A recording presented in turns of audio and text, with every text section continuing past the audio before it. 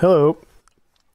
So if I wanted to create a vector in Bifrost, what I can do is create a value node and come to that option here and use a 3-component vector in this case. And here I've got a vector, which is in this case, a data structure with 3 components.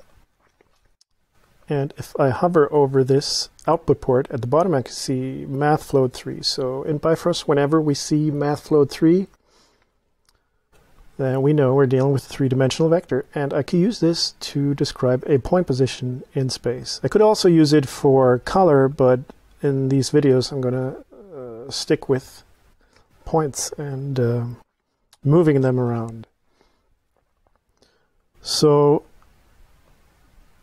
if I want to actually see that point, I have to create a point object, and I happen to have this connection already here.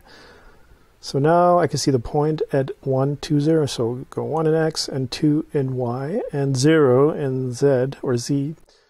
And that's where we get the point. And we can represent vectors as arrows. So if I want to draw that arrow, I have a little compound here. You can ignore this. It's just for visualization. Then here I've got the arrow representing this vector here.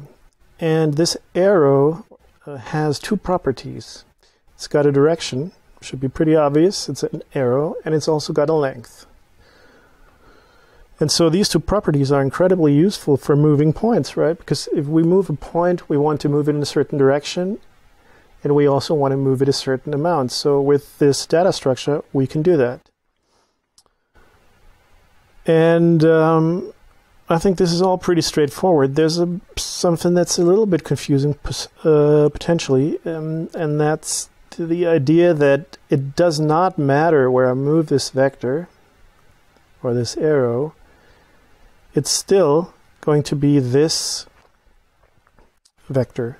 And because this vector, essentially, it's just saying wherever you are, go 1 in X and 2 in Y, and then draw a line or an arrow between those 2 points, right?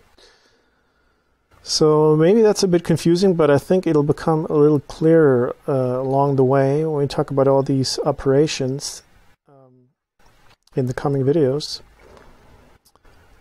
And but I can show you another example from a Maya point of view. So if I create a locator here, and this is the world space coordinate, right?